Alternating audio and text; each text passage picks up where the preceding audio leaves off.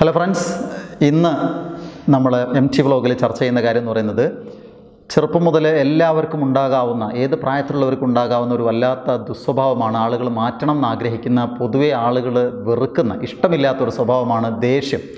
അപ്പോൾ ഈ ദേഷ്യം എന്താണ്, എങ്ങനെയാണ്, അതുമായി ബന്ധപ്പെട്ട കാര്യങ്ങളാണ് നമ്മളിന്ന് ചർച്ച ചെയ്യുന്നത്. ജീവിതത്തിൽ ഇതുവരെ ദേഷ്യം വരാത്ത ആരുമില്ല എന്നുള്ളത് ഉറപ്പാണ്. ഏറ്റവും ചെറിയ കുട്ടി, 1 വയസ്സുള്ള കുട്ടിക്ക് ദേഷ്യം വരുന്നുണ്ട്, 10 വയസ്സുള്ള ആൾക്കുണ്ട്, 50 വയസ്സുള്ള ആൾക്കുണ്ട്, പടുവൃദ്ധനായ 90 100 വയസ്സുള്ള ആളുകൾക്ക് വരെ ദേഷ്യമുണ്ട്. അപ്പോൾ സത്യത്തിൽ ദേഷ്യം എന്ന് പറയുന്നത് അത്ര മോശമുള്ള സാധനമാണ്. അത് വേണോ വേണ്ടെന്നൊക്കെ നമുക്ക് ആലോചിക്കാം. എൻ്റെ ഒരു അഭിപ്രായം പറയുന്നത്, ദൈവം മനുഷ്യന് ഒരുപാട് ഗുണങ്ങൾ തന്നിട്ടുണ്ട്, ഒരുപാട് വികാരങ്ങൾ തന്നിട്ടുണ്ട്. ദേഷ്യം, ഭയം, ഇഷ്ടം, സ്നേഹം, ദയ, അനുകമ്പ, ഇങ്ങനെ സഹാനുഭൂതി, ധാരാളം ഗുണങ്ങൾ തന്നിട്ടുണ്ട്. അതിൽപ്പെട്ട ഒരു ഗുണം മാത്രമാണ് ദേഷ്യവും. പക്ഷേ ഏത് ഗുണത്തിൻ്റെയും അതിർവരമ്പുകൾ ഭേദിച്ചതിൻ്റെ അളവ് കൂടിയാൽ, ചിലത് അളവ് കൂടുന്നു, ചിലവ് അളവ് കുറയുന്നു. അങ്ങനെ അളവ് കൂടിയാലുള്ള പ്രശ്നമാണ് നമ്മൾ ദേഷ്യത്തെക്കുറിച്ച് പലപ്പോഴും ഭയപ്പെടുന്നത്. എനിക്ക് ഭയങ്കര ദേഷ്യമാണ്, അവന് ഭയങ്കര ദേഷ്യമാണ് എന്ന് നമ്മൾ ഓരോരുത്തരെക്കുറിച്ച് പറയാറുണ്ട്. അങ്ങനെ ദേഷ്യമുണ്ടെങ്കിൽ അതെങ്ങനെ നിയന്ത്രിക്കാം, അതുള്ളതിൻ്റെ കാരണം എന്താണ്, അത് നമുക്കൊന്ന് പരിശോധിക്കാം. ആദ്യം എനിക്ക് ചോദിക്കാനുള്ളത്, ഈ ദേഷ്യം സത്യത്തിൽ ഗുണമാണോ ദോഷമാണോ? നമ്മുടെ ഒരു പെട്ടെന്നുള്ള ഉത്തരം എന്തായിരിക്കും? എല്ലാവരും പറയുന്നത് ദേഷ്യം ദോഷമാണ്, ദേഷ്യം കൊണ്ട് ആളുകൾക്ക് നാശമേ ഉണ്ടാവുള്ളൂ എന്നുള്ളതാണ്. പക്ഷേ ദേഷ്യം കൊണ്ട് ഗുണങ്ങളുമുണ്ട്. ദേഷ്യം കൊണ്ട് ഗുണമുണ്ടെന്ന് പറഞ്ഞാൽ പെട്ടെന്ന് വിശ്വസിക്കാൻ പറ്റില്ല. ഞാൻ 1-2 എക്സാമ്പിൾ പറഞ്ഞുതരാം.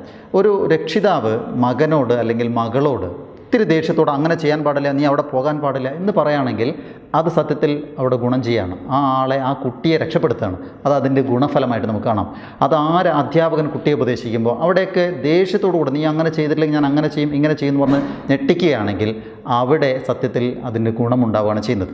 ഏറ്റവും നല്ല ഗുണമായിട്ട് എനിക്ക് തോന്നിയൊരു കാര്യം എന്ന് പറയുന്നത് സ്ത്രീകൾക്കാണ്. സ്ത്രീകൾ ഒറ്റപ്പെട്ടു പോയി ട്രെയിനിൽ യാത്ര ചെയ്യുമ്പോൾ, ബസ്സിൽ യാത്ര ചെയ്യുമ്പോൾ, അങ്ങനെയുള്ള സ്ഥലങ്ങളിൽ ഒറ്റക്കാണെന്ന് കണ്ടു കഴിഞ്ഞാൽ പുരുഷന്മാരുടെ ശല്യമുണ്ടെങ്കിൽ ആരെങ്കിലും കണ്ണീർ കൊണ്ട് കാലുകൊണ്ട് ഇങ്ങനെ നോക്കുകയും അങ്ങനെ ഏതെങ്കിലും രീതിയിൽ നമ്മെ സ്ത്രീകളെ വശീകരിക്കാൻ വേണ്ടി ശ്രമിക്കുകയാണെങ്കിൽ ആ സമയത്ത് മുഖം കറുപ്പിച്ച് ഇത്തിരി ദേഷ്യത്തോടു കൂടെ ഒരൊറ്റ നോട്ടം നോക്കിയാൽ മതി, ആ പരിപാടി അവിടെ നിൽക്കും. അത്തരം പീഡനങ്ങളും ആ മാനസിക പീഡനങ്ങളും അവിടെ അവസാനിക്കുന്നതാണ്. അതുകൊണ്ട് ദേഷ്യം കൊണ്ട് ഗുണമില്ലാതെയല്ല, പക്ഷേ ദോഷമാണ് ഏറ്റവും കൂടുതൽ. ഒരൊറ്റ സെക്കൻഡ് സമയത്തുള്ള ദേഷ്യം മതി ഒരു പക്ഷേ ഒരു ജന്മം തന്നെ ഇല്ലാതാവാൻ.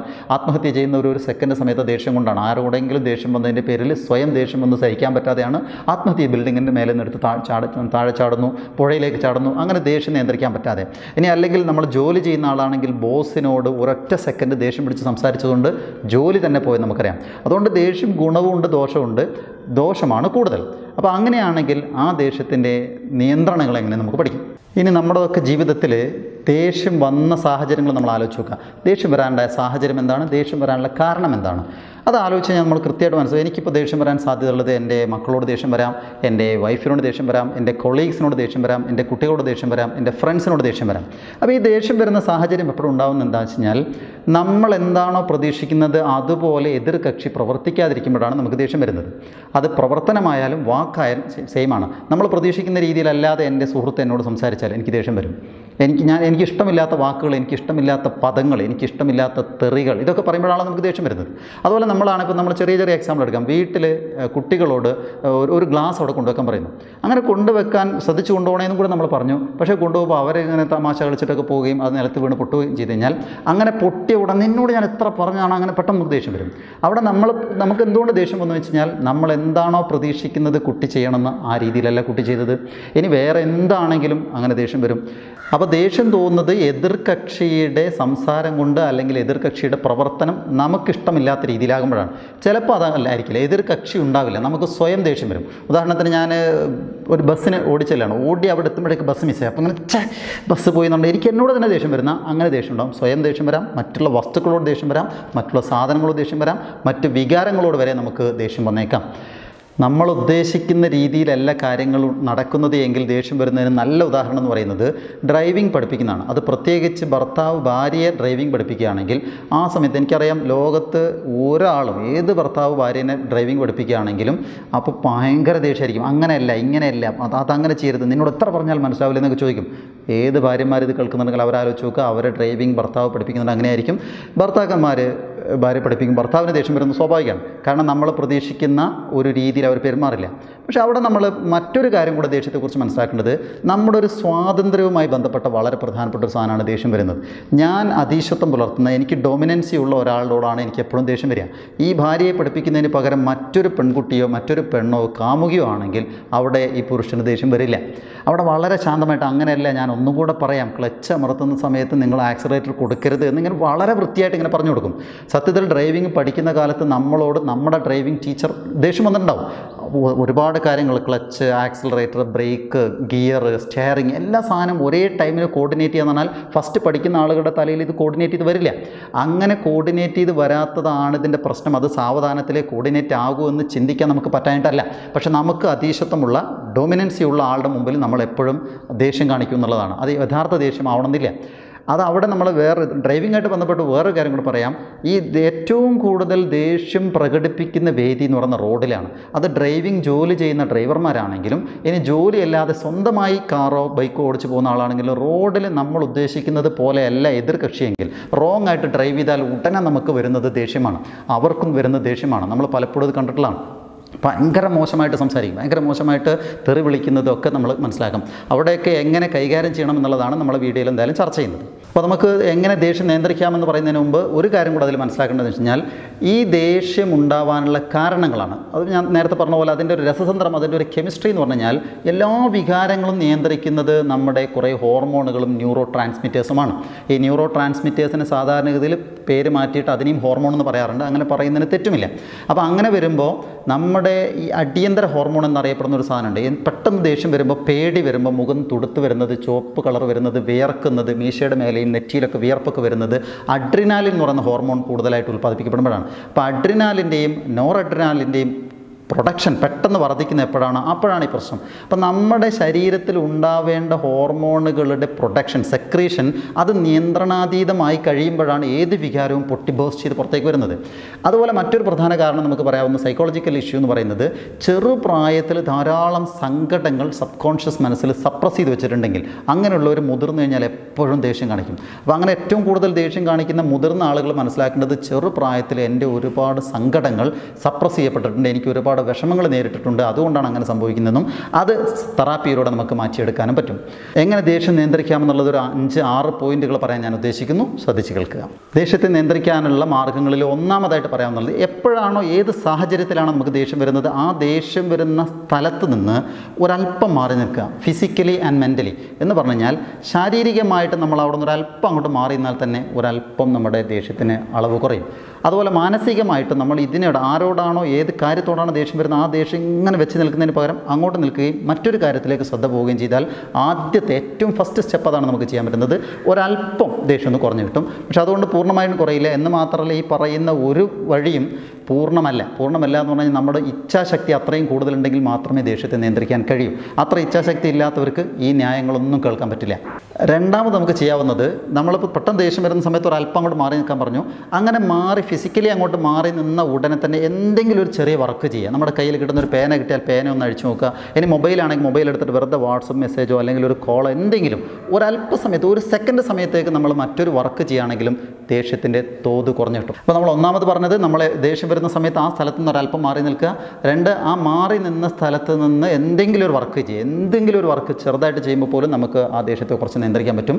മൂന്നാമത് നമുക്ക് ചെയ്യാവുന്നത്, അങ്ങനെ മാറി നിന്ന സ്ഥലത്ത് നിന്ന് മെൻ്റലിയും നമ്മൾ ഇത്തിരി മാറി നിൽക്കുക. മെൻ്റലി മാറി നിൽക്കുക മറ്റൊരു കാര്യത്തെക്കുറിച്ച് ചിന്തിക്കുക. പറ്റുമെങ്കിൽ, അതാണ് ഞാൻ നേരത്തെ സൂചിപ്പിച്ചത്, മിക്കവാറും പറ്റില്ല, പറ്റുമെങ്കിൽ ചിന്തിക്കേണ്ടത് ജീവിതത്തിലുണ്ടായ ഏതെങ്കിലും ഒരു സന്തോഷത്തെക്കുറിച്ച് ആലോചിക്കുക.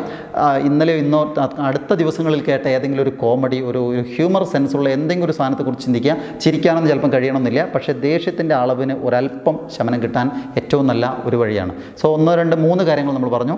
നാലാമത്തെ കാര്യം ആ സമയത്ത് ചെയ്യാനുള്ളതല്ല, ദേഷ്യം ശാശ്വതമായിട്ട് പരിഹരിക്കാൻ വേണ്ടിയിട്ട് നമ്മൾ ചെയ്യേണ്ട കാര്യങ്ങളാണ്.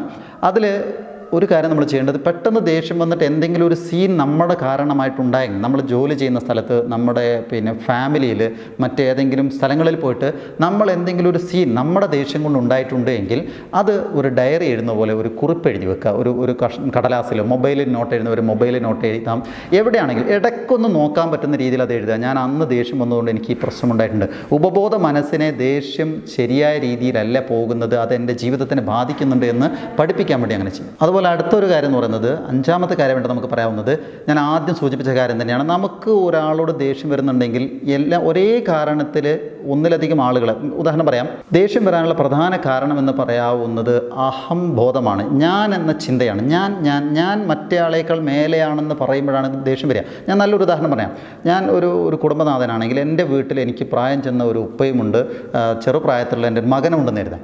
അങ്ങനെയാണെങ്കിൽ ഞാനൊരു 10, 500, 1000, 10,000 രൂപ മുടക്കിയിട്ട് ഒരു എന്തെങ്കിലും ഒരു പ്രഷ്യസ് ആയിട്ടുള്ള സാധനം വീട്ടിൽ കൊണ്ടുവെക്കുന്നു. അത് ഡെലിക്കേറ്റഡ് ആണ്, താഴെ വീണ പൊട്ടിപ്പോകാൻ സാധ്യതയുള്ള ഒരു സാധനം, ഒരു ഷോക്കേസിൽ വെക്കുന്ന നല്ല ഒരു ഗ്ലാസ് മെറ്റീരിയൽ എന്ന് വിചാരിക്കാം. അങ്ങനെ കൊണ്ടുവച്ചിട്ട് ഞാൻ മകനോട് പറയുന്നുണ്ട്, അത് തുടരുത്, അത് പൊട്ടിപ്പോകും, ശ്രദ്ധിക്കണം എന്നൊക്കെ പറയുകയും അങ്ങനെയൊക്കെ പറഞ്ഞിട്ടും കുട്ടിയുടെ വികൃതിൻ്റെ ഭാഗമായിട്ട് അത് പോയി തൊട്ട് താഴെ വീണ് പൊട്ടിപ്പോയാൽ നിങ്ങൾ കേൾക്കുന്നവർക്ക് പോലും തോന്നാം ഒരു 10,000 രൂപ വിലയുള്ളതെന്ന് വിചാരിച്ചോളൂ. അങ്ങനെയാണ് എനിക്ക് സഹിക്കാൻ പറ്റാത്ത ദേഷ്യം വരും. എൻ്റെ മകനാണ്, അല്ലെങ്കിൽ എനിക്ക് ആ സാധനത്തിനേക്കാൾ വിലയുള്ളത് എൻ്റെ കുട്ടിയാണെന്ന് ചിന്തിക്കാൻ ഒരു പക്ഷേ ഒരു അല്പസമയത്തേക്ക് പറ്റില്ല. ദേഷ്യം ഇങ്ങനെ വന്നിട്ട് ചിലപ്പോൾ തല്ലിന്ന് വരും, നന്നായിട്ട് സംസാരിച്ചെന്ന് വരും, ഭയങ്കരമായിട്ട് ചീത്ത വിളിച്ചെന്നൊക്കെ വരാം. എന്നാൽ ഇതേ ഇഷ്യൂ അവിടെ നടത്തുന്നത്, ഞാൻ ചോദിക്കാം, നമുക്ക് നല്ല ബഹുമാനവും ഡിസ്റ്റൻസുമുള്ള ഉപ്പയുടെ കയ്യിൽ നിന്നാണ് തട്ടിപ്പൊട്ടിപ്പോയതെന്ന് വിചാരിക്കാം, അല്ലെങ്കിൽ അച്ഛൻ്റെ കയ്യിൽ നിന്ന്. അങ്ങനെ ഒരു മുതിർന്ന ആളിൽ നിന്നാണ് തട്ടിപ്പോയതെങ്കിൽ കുട്ടിയോട് നമ്മൾ കാണിച്ച അതേ ദേഷ്യം നമ്മൾ കാണിക്കില്ല. അവിടെ നമ്മൾ മനസ്സിലാക്കേണ്ടത് നമ്മുടെ സ്വാതന്ത്ര്യവുമായിട്ട് ബന്ധപ്പെട്ട ഒരു കാര്യമാണ് ഈ ദേഷ്യം എന്ന് പറയുന്നത്. ഞാൻ അധികാരം നടത്തുന്ന ആളുടെ മേലെയാണ് ഞാൻ എപ്പോഴും വല്ലാതെ ദേഷ്യം പിടിക്കുക.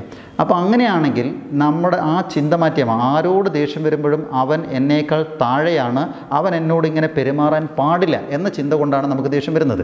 അപ്പോൾ അവിടെ നമ്മൾ അഹം ചിന്ത ഒഴിവാക്കുക, ഞാൻ എന്നുള്ള സാധനം ഒഴിവാക്കി, ഞാൻ എന്തോ സംഭവമാണ് എന്ന ചിന്ത ഒരല്പം താഴ്ത്തി പിടിച്ചു കഴിഞ്ഞാൽ അത് ജീവിതത്തിൽ മുഴുവൻ ശീലിക്കുക. അങ്ങനെയാണെങ്കിൽ ദേഷ്യം തനിയെ കുറയും. അതുകൊണ്ട് ഞാൻ എന്ന ചിന്ത ഒഴിവാക്കുക, ഞാനാണ് അത് ചെയ്യേണ്ടത്, ഞാൻ പറയുമ്പോൾ അത് നടക്കണം എന്ന ചിന്ത ഒഴിവാക്കുന്നതാണ് ദേഷ്യം കുറയാൻ മറ്റൊരു വഴി എന്ന് പറയുന്നത്.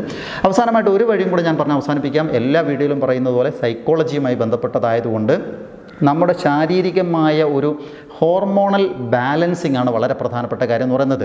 ആവശ്യത്തിന് മാത്രമേ അഡ്രിനാലിൻ, നോർ അഡ്രിനാലിൻ, ഈ സ്റ്റിറോയിഡ്സ് ഏതുണ്ടാകുകയാണെങ്കിലും, അതേപോലെ നമുക്ക് സെറട്ടോണിൻ ആണെങ്കിലും ഡൊപ്പാമൈൻ, എല്ലാ ഹോർമോണുകളും ആവശ്യത്തിന് മാത്രം പ്രൊഡ്യൂസ് ചെയ്യുക എന്ന് പറഞ്ഞാൽ മെൻ്റലി ബാലൻസ്ഡ് ആവണം നമ്മൾ. അങ്ങനെ ഫിസിക്കലി മെൻ്റലി ബാലൻസ്ഡ് ആവണമെങ്കിൽ 2-3 കാര്യങ്ങൾ എന്തായാലും ചെയ്യണം. അത് ദേഷ്യത്തിന് മാത്രമല്ല, മറ്റെല്ലാ ക്യാരക്ടറിനെയും ബാലൻസ് ചെയ്ത് കൊണ്ടുപോകാൻ, ഒരു ബാലൻസ്ഡ് ജീവിതം ഉണ്ടാവാൻ നമുക്ക് ചെയ്യേണ്ടത്, ഒന്നാമത്തെ ഞാൻ നേരത്തെ ഒരു വീഡിയോയിൽ പറഞ്ഞ മെഡിറ്റേഷനാണ്. അത് നിർബന്ധമായിട്ടും നല്ല രീതിയിൽ പ്രാക്ടീസ് ചെയ്യുക. അതുപോലെ നല്ല ബ്രീത്തിങ് എക്സസൈസ് എല്ലാ ദിവസവും ചെയ്യുക. അതുപോലെ കൃത്യസമയത്ത് ഉറങ്ങുക, കൃത്യസമയത്ത് ഭക്ഷണം കഴിക്കുക, നല്ല ഭക്ഷണം, ജങ്ക് ഫുഡ് ഒഴിവാക്കിയിട്ട് ഭക്ഷണം കഴിക്കുക. ഈ 4 കാര്യങ്ങൾ ജീവിതത്തിൽ എപ്പോഴൊക്കെ പ്രാക്ടീസ് ചെയ്യുന്നോ, എക്സസൈസ് അതിൻ്റെ കൂടെ വരുന്നു, അങ്ങനെയൊക്കെ ചെയ്യുന്നുണ്ടെങ്കിൽ സ്വാഭാവികമായിട്ടും അവർക്ക് ജീവിതത്തിന് നല്ല ഡിസിപ്ലിൻ ഉണ്ടാകും. അങ്ങനെ വരുമ്പോൾ അവരുടെ ദേഷ്യത്തിന് കൺട്രോൾ ചെയ്യും, ദേഷ്യം ഇല്ലാതാവില്ല. ഇനി ഒരാൾക്ക് അങ്ങനെ ജീവിതത്തിൽ ദേഷ്യമേ വരുന്നില്ല എങ്കിൽ അതും ചികിത്സിക്കേണ്ട ഒരു അസുഖമായിട്ടാണ് ഞാൻ മനസ്സിലാക്കുന്നത്. കാരണം ഈ വികാരങ്ങളെല്ലാം ആളുകൾക്ക് വേണം. ഏതെങ്കിലും ഒരു വികാരമില്ല, എന്തൊക്കെ സംഭവിച്ചാലും ഒട്ടും ദേഷ്യം വരുന്നില്ല എന്ന് പറഞ്ഞാൽ അയാൾക്ക് എന്തോ കുഴപ്പമുണ്ടെന്നുള്ളതാണ്. പക്ഷേ ദേഷ്യത്തിൻ്റെ അളവ് വളരെ കൂടുതലാണെങ്കിൽ അതും കുഴപ്പമാണ്. അത് ബാലൻസ് ചെയ്യുക എന്നുള്ളതാണ്. രണ്ടും ഒരേ ലെവലിൽ കൊണ്ടുവരിക. ആവശ്യത്തിന് ദേഷ്യം വരാം, അത് കൺട്രോൾ ചെയ്യാൻ നമുക്ക് പറ്റുന്നുണ്ട് എന്ന് ഉറപ്പുവരുത്തുക എന്നുള്ളതാണ്. അതുകൊണ്ട് എൻ്റെ പ്രിയപ്പെട്ട സുഹൃത്തുക്കളെ, ഞാനിവിടെ അവസാനിപ്പിക്കുകയാണ്. 2 കാര്യങ്ങളും കൂടി സൂചിപ്പിക്കാനുള്ളത്, ഒന്ന്, നിങ്ങൾക്ക് ഈ വീഡിയോ ഇഷ്ടമായിട്ടുണ്ടെങ്കിൽ തൊട്ട് താഴെ ചുവന്ന അക്ഷരത്തിൽ സബ്സ്ക്രൈബ് എന്നുണ്ടാകും, അത് ക്ലിക്ക് ചെയ്യുക. തൊട്ടടുത്തൊരു ബെല്ലൈക്കൺ വരും, അതുകൂടെ ക്ലിക്ക് ചെയ്ത് കഴിഞ്ഞാൽ ഞാൻ അപ്ലോഡ് ചെയ്യുന്ന ഇത്തരം നല്ല നല്ല ഒരുപാട് വീഡിയോസ് ഓൾറെഡി അപ്ലോഡ് ചെയ്തിട്ടുണ്ട്. അതെല്ലാം നിങ്ങൾക്ക് നോട്ടിഫിക്കേഷനായിട്ട് ലഭിക്കും. അതുപോലെ ഞാൻ നേരത്തെ അപ്ലോഡ് ചെയ്ത 2 വീഡിയോസ് ഞാനിവിടെ സ്ക്രീനിൽ കാണിക്കുന്നു. ഈ 2 വീഡിയോസും നിങ്ങൾ കാണുക. ഇഷ്ടമായെങ്കിൽ അടുത്ത ആളുകൾക്ക് ഷെയർ ചെയ്ത് കൊടുക്കുക. മറ്റൊരു വീഡിയോയിൽ വീണ്ടും കാണാം. സ്നേഹപൂർവ്വം, ഞാൻ മുജീബ്.